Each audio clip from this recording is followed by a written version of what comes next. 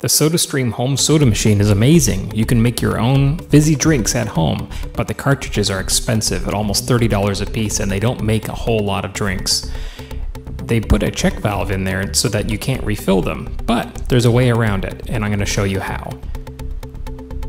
First, you need to go to your local welding store. I used Praxair, and you need a CO2 tank, a tank of carbon dioxide. Make sure it has an eductor tube in it. An eductor tube or a siphon tube is necessary. You may have to call them ahead of time to make sure that they have one for you when you go there. Next, you need one of these filling adapters. I got this one from Amazon and I put a link to it in the description below.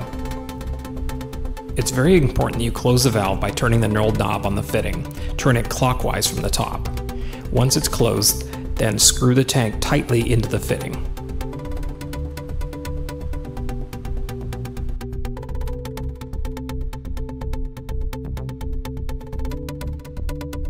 Next, make sure the two fill valves on your adapter are closed completely. Now open the valve on the carbon dioxide tank.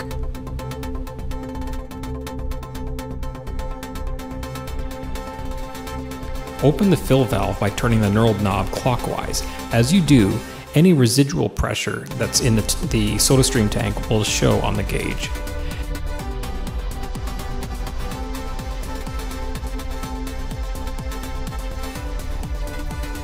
Next, open the fill valve very slowly. You want to make sure that you do this just barely until you start hearing gas hiss. Otherwise, you'll trip the check valve in the Sodastream tank. As it fills, you'll see the needle rise on the pressure gauge. On a full welding tank, it will go well into the green. My welding tank here is getting close to empty, so it only puts in about 750 psi. This tank of CO2 from Praxair cost me $24, and I can fill Sodastream cartridges over 30 times with it. Once it's finished filling, close the fill valve. Then, tightly close the valve on the CO2 tank.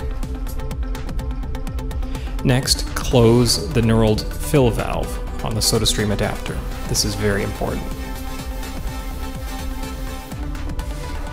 Lastly, vent the gas in the line by opening the vent valve. Wait until all the gas is vented from the line. As you do so, the pressure gauge should return to 0.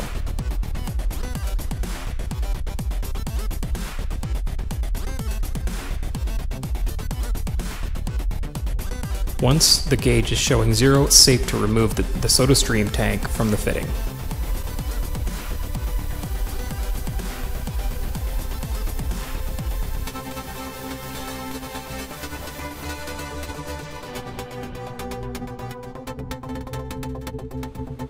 Now your Sodastream tank is full and ready for use.